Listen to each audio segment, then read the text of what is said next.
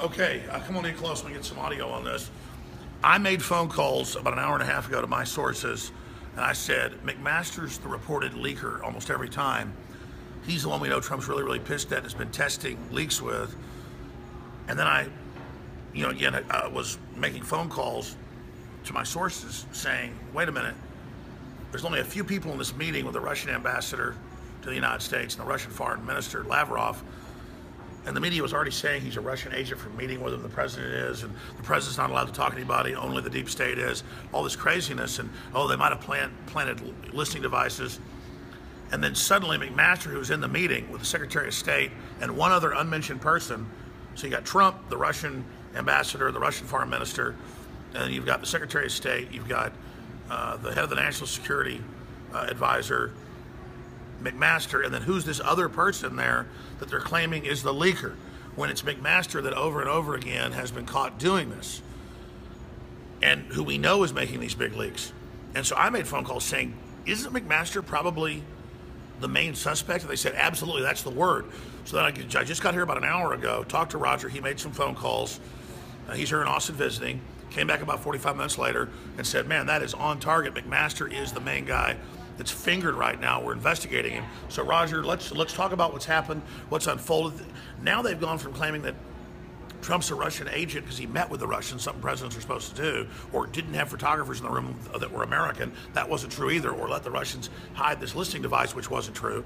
Now the Washington Post comes out and says he gave all this classified info on ISIS and what we were doing. The U.S., as you know, for 3 years has been working with Russia, taking out ISIS and Al-Qaeda in Syria.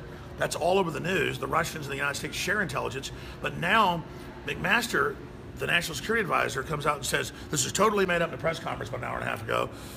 Trump did not share classified info. So he looks like he, to me, is trying to be the savior here because he knows Trump had his neck on the chopping block. That's the motive. We haven't even talked about this in detail yet. What's your breakdown? First of all, I think it's really important that the American people know that this story is false. Donald Trump did not give any classified secret information to the Russians. That is bogus. The leak definitely came out of the NSA, did not come out of the White House. Yet another finger pointed at McMaster.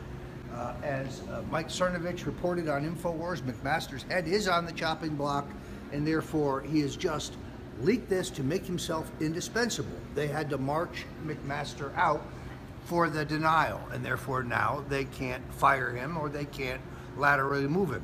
Here's the key point. According to CNN, the leak of classified information has to do with the fact that ISIS is developing technology to use a laptop computer as a bomb to get those computers on a plane. That's classified? The Russians are our ally in the fight against ISIS, and the president gave away no classified information. This is a classic Washington scam in which McMaster is trying to save his turf. And let's expand on that, just to be clear.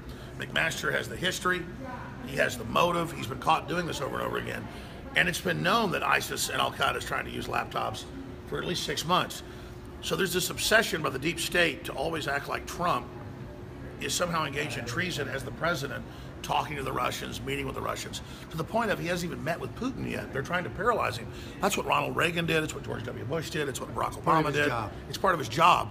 And so we know this guy's for America. We know this guy's expanding the republic. We know all this stuff.